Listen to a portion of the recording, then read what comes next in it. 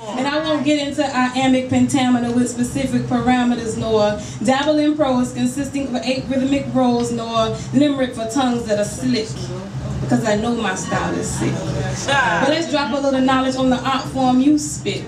You fiending for the limelight. You walking center stage, taking deep breaths and spitting your 3 minutes of prophecy.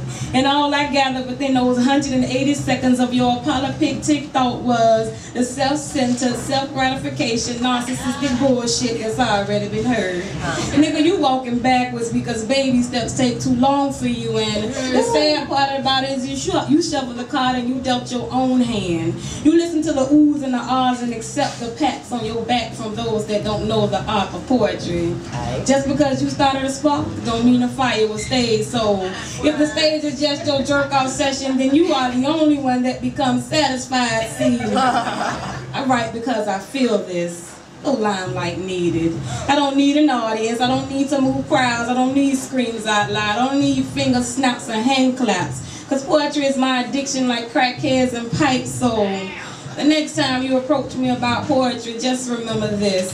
I am a lyrical bliss, and if you don't like it, then my ass you can kiss. And just like at the end of the school day, you'll be dismissed. And when I piss, I blow kisses at you, leaving words of purpose for you to follow. Alright? And that was from a conversation on the phone.